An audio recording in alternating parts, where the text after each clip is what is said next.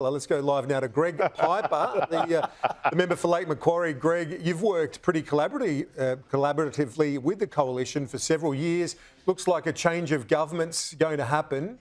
Not as ambitious on the gambling reform front, though. You'll be pushing them on that, I guess.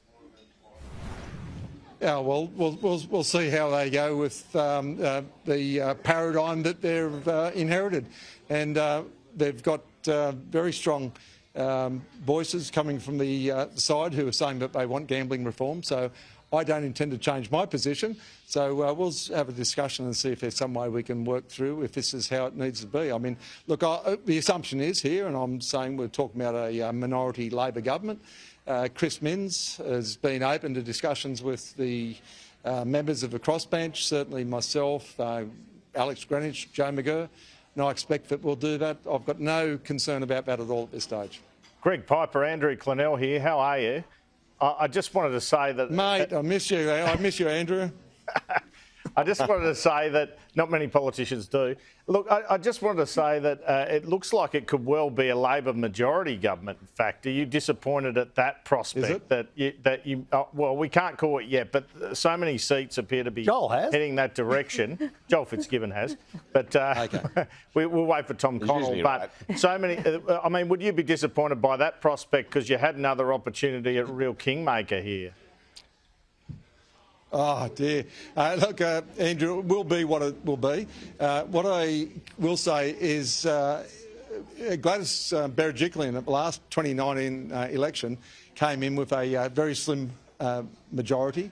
And in my discussions with her, I did point out that she was unlikely to grow that over the 4 years. It tends to work the other way.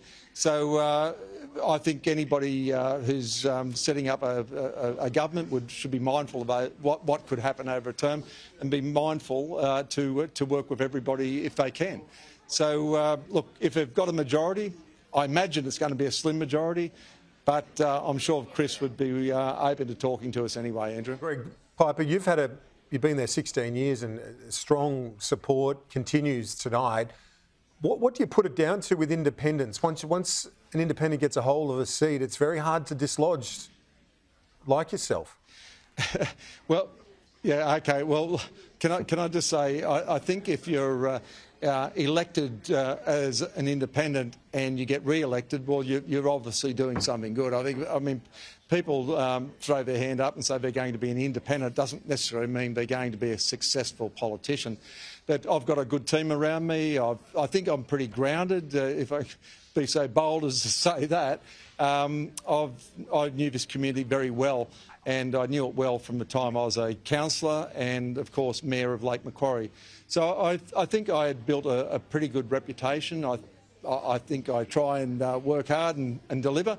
You can't deliver everything, but I think most people have learnt that I really give it a go, and I've got a great team, as I say. Greg Piper, thanks. Congrats on another win there in Lake Macquarie.